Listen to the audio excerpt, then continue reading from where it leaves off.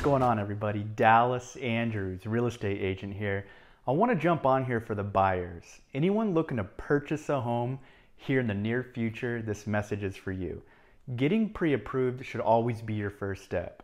The reason I say that is because this is a very competitive market, and to separate yourself from that competition, getting pre-approved is always the smartest idea. And here's the reason why. So since it's so competitive out there, let's say you find your dream home. Well, when you go to submit an offer on your dream home, it lets the seller know how serious you are in buying that house. Also, with getting pre-approved in the beginning, it puts confidence within yourself as well, knowing that you can afford your dream home. Having that step already done, once your offer does get accepted, it allows the process to move a lot quicker. If you have any questions about getting pre-qualified or the home search process, please feel free to reach out to me. I would love to answer your questions.